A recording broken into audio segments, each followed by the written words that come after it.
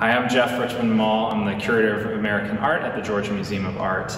And I'm here with two of our paintings by the American artist Lamar Dodd. Dodd was born in 1909 in Fairburn, Georgia. He studied at the Art Students League in New York and then returned to the South in 1933, teaching art in rural Alabama.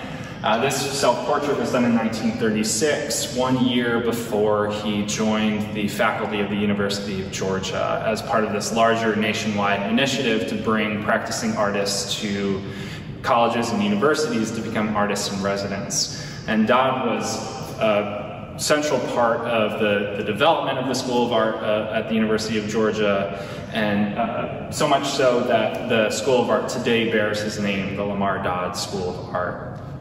I wanted to focus though on one of Dodd's paintings of a Southern subject. The painting is called Copperhill. It's a painting of the Ducktown mining district in southern Tennessee. This is a mining district just across the border from Georgia in kind of the Appalachian region of Tennessee. Ducktown was a mining district that was highly active throughout kind of the middle of the 19th to the early 20th century in mining metals, particularly copper. And the Tennessee Copper Company was responsible for this particular site.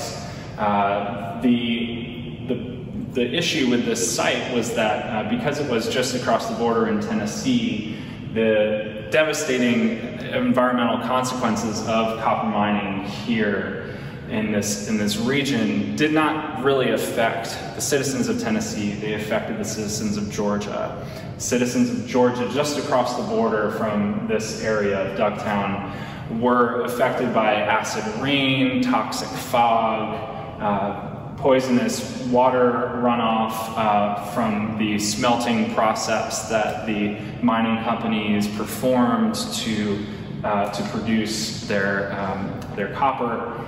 And because of this, the citizens of Georgia had no real recourse in civil courts. They couldn't sue the Tennessee Copper Company because they were across state lines. So their court case actually ended up in the US Supreme Court.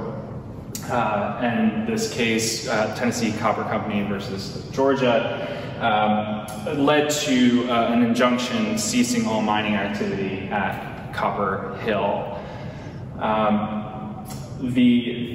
The Tennessee Copper Company eventually settled with these citizens whose land was being destroyed, whose livestock was being killed, who themselves were suffering health impacts from all this pollution. They settled with them to create what is essentially one of the first pay-to-pollute systems in American legal history.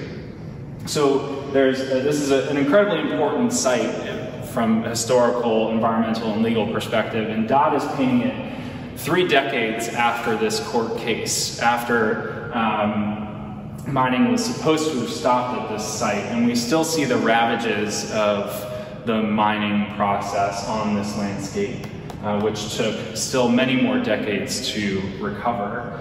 The hill has been totally cut away. We have indications in the sky from these dark storm clouds and the rain that falls on the right of that acid rain and these plumes of smoke that reference that toxic fog and this water that runs into the foreground as if into the space where we're standing. All those sources of toxins and poisons that were harming the landscape, killing species. And it's also a painting that, with these utility lines that run through the center of it that look almost like crosses, there's a sense of mourning that Dodd is communicating here, as if this is a graveyard, a site of death and devastation. And so his painting is a really important and I think sublime, but also sorrowful commentary on the state of this landscape in the South, this part of the country where he grew up and that he so loved.